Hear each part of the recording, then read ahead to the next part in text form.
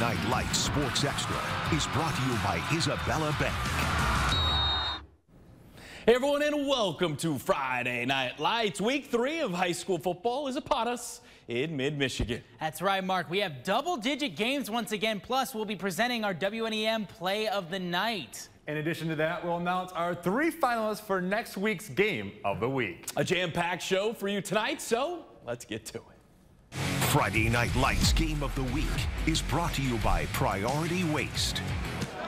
Heritage traveling to take on Grand Blanc. The Bobcats hosting their first varsity football game at their new $44 million stadium. Grand Blanc strikes first. Sophomore quarterback Jake Morrow comes right into your living room, gets home for 7. It's 7-0. The Hawks would sustain a drive. Look at the throw from Ethan Mason to Julian Collar. A perfect pass and catch. That sets up Ty Robertson. The SVSU commit powers his way in for the touchdown. It's 7-6. The Bobcats answer right back. It's Morrow rolling out, gonna fire it to JT Weber. He stays on his feet for the touchdown. This game turned into a shootout where Grand Blanc protects their new home, winning this game 53-33.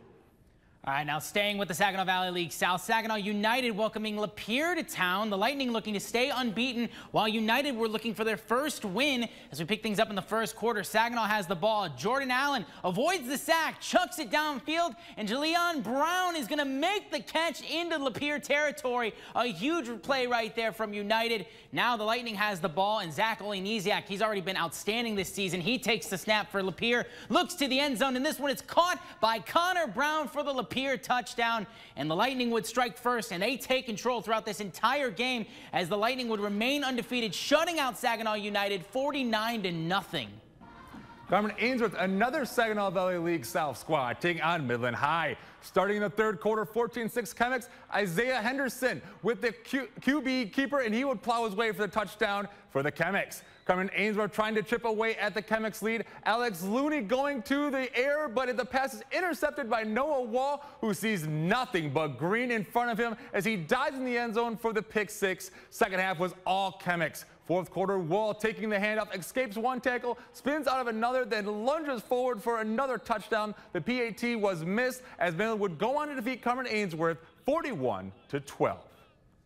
State runner-up Frankenmuth looking to get back to Ford Field. The Eagles hosting John Glenn. The Bobcats looking to tally their first win of this young 2023 season. John Glenn starting out strong. The handoff going to be to Garrett Hilborn. Look at the speed. Gone from 49 yards out. It's 6-0 Bobcats. Frankenmuth looking to answer. The sweep going to give to Griffin Barker. He gets to the edge and comes right into your living room. He gets taken down inside the 5-yard line, but no worries. Jack Rich has his back, punches it in for the touchdown as Frankenmuth takes down John Glenn 35-6.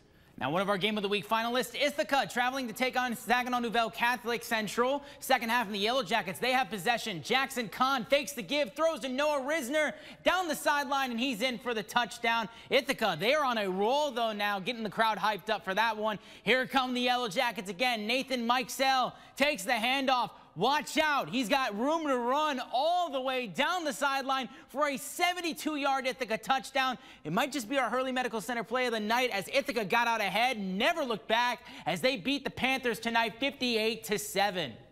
Bay City Central welcome Midland down to town tonight. Both teams entering this matchup with a 1-1 record.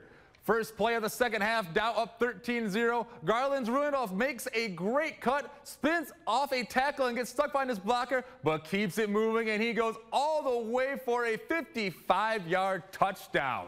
The Wolves will look to answer back. Kate Sowinski finds Kenton Van Dusen, who shows off the hands here and makes a great catch for the 6-yard score to make it 19-6. On the Chargers' next drive, Tyler Stetler would follow his blocks and go untouched into the end zone. Dow would win it 34-6. Bay City Western hosting Traverse City West tonight. The Warriors down by 8, but rallying back. Jackson Clark going to fire it down the middle of the field to Eli Malin. He hauls it in and then just crosses the goal line before getting taken down. Their defense would step up as well. Preston Schufelt going to grab the quarterback and throw him down. But Bay City Western would fall in a close one, 8-7.